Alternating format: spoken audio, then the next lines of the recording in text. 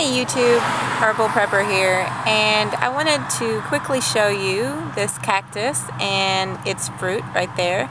And as you can see, even in December there's still a little bit of fruit on it right there, and there's a couple that are just recently fallen. And I want to apologize for the background noise, but I wanted to let you know that it is edible as long as you pull all the little pieces off of it. Now there are small hair-like thorns that will actually get into your skin, so you want to wear gloves, or you want to make sure you have some type of metal or something to cut this off of it. But it is an edible plant, and so make sure you keep that in mind in a time of need.